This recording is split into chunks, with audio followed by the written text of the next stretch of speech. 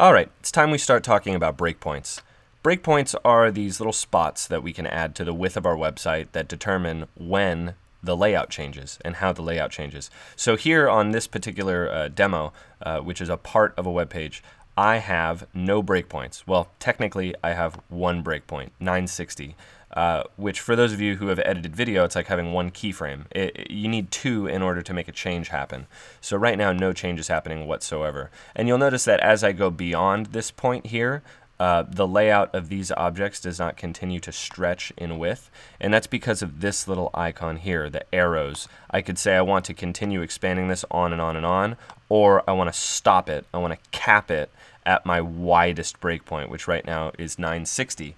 So a lot of people are asking now, how wide should my widest breakpoint be? How wide should my mobile breakpoint be? What about iPad? Do I need a tablet or iPad or large smartphone like a Galaxy Note? Do I need a breakpoint for that? Because it's much bigger than a phone and still smaller than a computer screen. And all these questions are being asked, and there are two major schools of thought when it comes to adding breakpoints. And one is adding the breakpoint based on the device or the size of the screen on the device. The other school of thought is based on the design breaking, so to speak. So as I compress this down, we get to a point where the design doesn't make sense anymore. Things are bumping into each other, and it's not looking good anymore. So that would be a good time to add a breakpoint.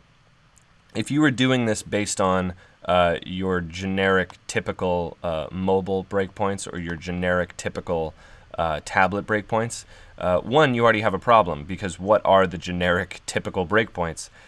Here's an unfortunate fact. Android devices, there are more than 24,000 physically different Android devices. So what's the most popular size for a screen? Here's where it gets interesting. The screen size, the screen resolution, is not what matters. Every device and the web browser of that device has this attribute called the viewport size. So an iPhone, for example, let's take the iPhone 6 Plus, because that's a weird one that's easy to understand. The iPhone 6 Plus turned on its side is 1920 by 1080. That's 1080p. It's the resolution of your 60-inch plasma TV. So is that a practical size for viewing things at the same resolution that you would view them on a computer screen that's 1920 by 1080 or a 60-inch plasma TV that's 1920 by 1080? The answer is no. Everything would be so small you would have to zoom in. You wouldn't be able to read it because the screen's so small, and it doesn't have to do with the resolution. So there are all these viewport sizes. A very common viewport width is 320 pixels. Even though the screens aren't 320 pixels, it renders things as if the screen is 320 pixels. It's kind of a fake out. So let's take a look here at popular viewport sizes. And you can see that this data was pulled from a database of all different viewport sizes, and I was looking at it and my head was spinning, and I was thinking, well, wouldn't it be nice if they just put them in order of most common to least common? But they didn't, so I did. So 320 is the most common portrait orientation viewport size, which is very small, but there are a lot of small smartphones out there.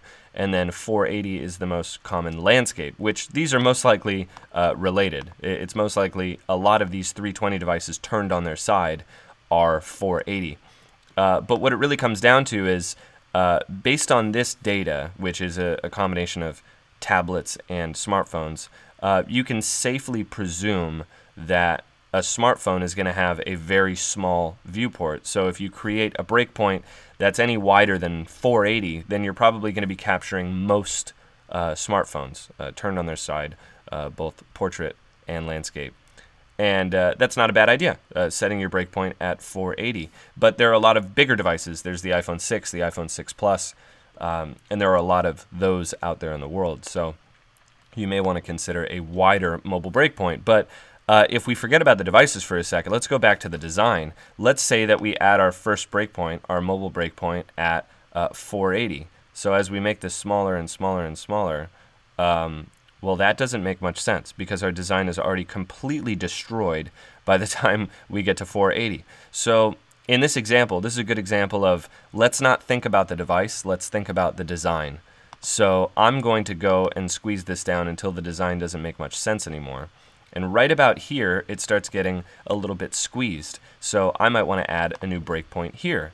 And on the breakpoint bar, we can now see that I have this layout and this layout. And if you're anywhere in between and you try to make a change, it snaps to the breakpoint that you're within. It won't let you make a change here when I click, you can actually see my cursor is saying, no, you can't make a change. When I click, it kind of scrolls me back out. So you can see that things are getting a little bit funky already, and we want to make sure of a few things before we know that we're going to see success as we shrink this down and down. You can see that already things are not centered, and there are a number of reasons that that stuff can happen, that things kind of slip and slide off center. One reason is that at your largest breakpoint, things weren't centered in the first place, and if we drag this to and fro, we can check and see if it is centered, and it looks like it is actually centered. Now the other thing is, the different objects are going to flow with the browser based on where they are relative to the middle and the sides and the spaces between them. So it's very automatic, so it doesn't always do what you want. If I select this box in the middle, this button in the middle, and this icon in the middle, and I go up here to the control bar up here, there is a little box next to pin that allows us to pin how this moves with the browser. So if I click the center, I'm saying keep this lined up with the center of the browser. And then for these guys, you can probably guess, I'm going to say keep lined up with the right side of the browser. And with these guys, I'm going to say keep lined up with the left side of the browser. So now as I scale it down, see the one in the middle stays in the middle and the ones on the side move inward. But you'll notice there's no accommodation to the size of these objects with regard to the size of the space that they're in. So I can select these, all of them, and I can go back up here, and next to the pinning there's resize, and I can tell the resize that I would like these to be responsive width and height.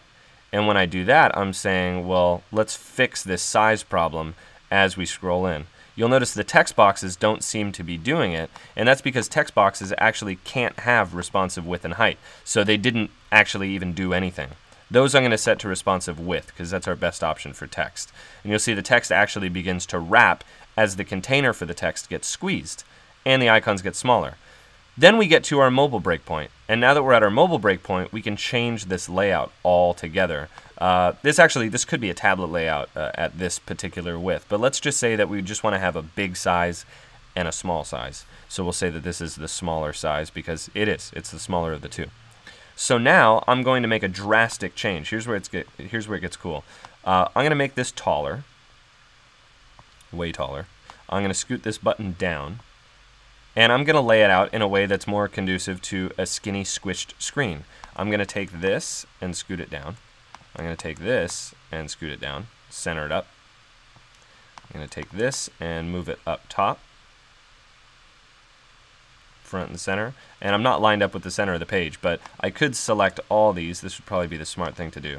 Select all these things and go over here to align and tell it to center align. So that's much better. And you can see here that I didn't give myself enough height, so I'm going to give myself even more height. And I'm going to slide this down. And I'm going to kind of vertically center this up a little bit. Okay, cool. So now that we've got that going on, as we get smaller and smaller and smaller, we're not going to have the same problem. But see how we've got this sort of slip and slide issue again where it's not centered up? When we added the pinning to center these things, we had already created this breakpoint. So this breakpoint doesn't inherit the changes that we make here to the layout. So I've got to go and do it again. It's a really good idea to get all these details dialed in before creating your breakpoints, so that way it gets carried over. But a lot of things change anyways, so it almost doesn't even matter. Like in this case, I'd still have to select them all and choose center, because some of these were set to the left and some of these were set to the right. So that wouldn't have been helpful in the first place. So now let me scroll up, and as I make it smaller, you can see on this breakpoint I also told the icons to resize because they needed to, because we were losing horizontal space. And then when we get to here, they no longer resize because I didn't tell them to. And they really don't need to. We don't have an issue with the width of these items as the viewport becomes smaller and smaller and smaller. So it's really a non-issue. You also have with your breakpoints some properties that you can play with, and you can double click on the breakpoint and you can view these properties. So a breakpoint doesn't even have to be responsive, so to speak. You can tell it to be fixed width, so it doesn't act stretchy. And then when you get to the point that you'd like it to change, you can still add a breakpoint and change it, and that one also doesn't have to be stretchy.